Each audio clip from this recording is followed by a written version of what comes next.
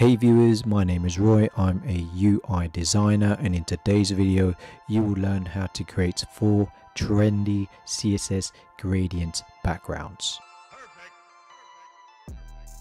So as a very quick demo, I've created these in Figma. The first one is a very simple circle shape, and it's got a background on there, and all it does, it just has some blurs, which is a filter layer blur of 192 pixels. The next version, I'm actually done it a bit different, where I'm using a radial gradient. So I'm starting from my face all the way to top left, and it goes transparent, and we have a layer blur again. And then for this one, it's the same. I'm going from full color from my face all the way out, just as an experiment. So that's a radial gradient. The third one, I've changed it a bit, where I'm using a angular gradient. So I think this is something quite different. So I'm going out from my face, and again this one here, I'm also going from my face to the outside. So that is using an angular gradient.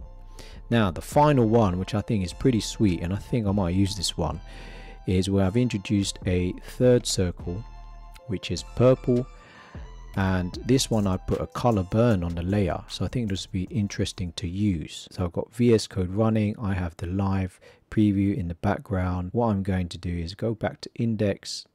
So starting from index, straight away I'm going to delete the old background image. So let me just delete that. Now it's just nice and clean, and even this works, right? But if you want to be memorable, then maybe having something a bit more on trend might work. So again, back to VS Code, I'm going to go in the header tag, and I'm going to create a div with shapes, and we're going to create some classes that we then need to put in our CSS. So div.bg-shape.bg-primary opacity -50, and then .bg blur, and then hit enter. Now I put a shape 2e's, and if I go at the end of this line, if I do Shift O and down, that copied the whole line. That's great. I don't have to select the whole thing. And here I'm going to put teal and save. The nice thing about creating utility classes is that you can keep reusing them. And within those two divs, I'm going to create a new one, which is going to have absolute positioning with an inset of -0. And we are going to also have flex and justify center, because this will bring the circles in the middle. And then hit enter. And then I'm going to wrap that around the 2 circles. Okay, and then we're going to have some positioning on here, which you can play around with. So I'm going to say top -282 pixels. And this is going to bring it right up here. And this is something you can play around with, which is why I put it in the style tag, or in the style property or attribute. So if we quickly go back into styles, okay, so I'm going to bring in a color for teal. If we go back to Figma, we can see in our color styles, I need to get this one, just copy that over, and we just then paste that in. We need to get the hash in there. Okay, so we go right to the end. So I'm going to create the shapes. So BG shape, we want it to be a width of 520 pixels. And also the height is also going to be 520 pixels. We need a border radius to be 999 pixels. This is going to give it the round circle. And we also need to create BG blur. In there, I'm typing in those wrong. We're going to have filter and then blur 192 pixels.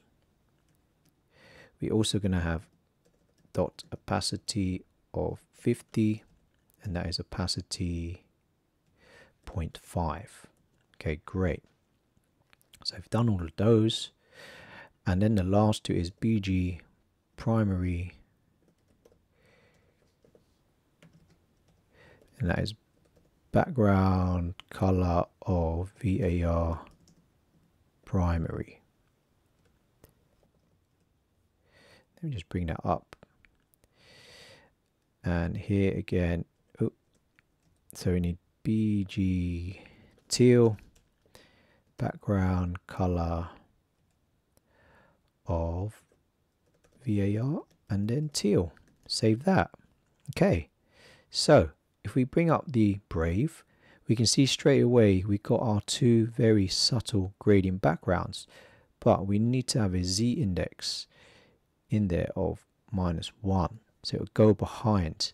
So again, we've kept this very subtle, and we can play around with the blur because the blur is quite powerful in the browser for some reason. So if I say 80 pixels, that is a lot better. So we can also bring these in a bit more. So if I say left, or sorry, if I say margin right 5 rems, that brings the orange in a bit more. If I then say margin left 5 rems, that will now bring in the teal a bit more. So let's say 8 rems. Let's say 8 on either one. So yeah, it's brought it in a bit more. So that is one version done. Now the next version we're going to create is the radial one. So I'm just going to actually select all of that. I'm going to do Shift Alt down, and I'm just going to hide that one just as reference. So with this one, we are then going to copy the actual code. So here I'm going to click on this one, and I'm going to go to inspect and just copy the whole background property there. And if I go back to style, and this is for teal, so right after this one I'll paste that, and this one here again I'll just copy that and then go here and then paste that after primary and save. Now let's have a look in Brave. You can see there it's got that really different effect, and I think that's pretty nice. So the next version is, we are now going to use angular versions. So again, I'm just going to copy, which is using the conic gradient, just to see how this looks. And we go in here because I think it's really nice to experiment with these. Go back. Oh, I didn't copy the B. And then if we look in Brave, we can see this, it's just a different effect altogether. And then we have the final version, which is going to introduce a third circle, and I think this is really nice. I think I'm going to go with this one. So this one is slightly different in that the purple one, we've actually got a color burn blend on the layer. So you can see in the design I've got color burn. So I'm going to copy this one, or actually copy the mix blend mode, and then I'm going to just paste that in. I'm going to say BG purple, open brackets, and then I'm going to bring that inside and then save. So if I go back to index, I'm going to say, I'm going to go to the end there, Shift Alt, and I'm going to say purple and then save. If we go back to the Brave, you can see the purple is right over there. Now I don't know if you can see that weird banding that's going on, so that's quite interesting. So what I'm going to do now is I'm going to bring that in the middle. So I'm just going to say position absolute, and now that has brought that in the middle, and if you can see the effect on the colors, it's just really nice. If I get rid of the blend mode just to see what happens, yeah, it doesn't blend in those colors. So again, I'll bring that back and you can just see that really nice color. So again, I hope you enjoyed this video. If you did find it useful, please leave a like, leave a comment, subscribe, hit the bell, and I'll see you in the next video.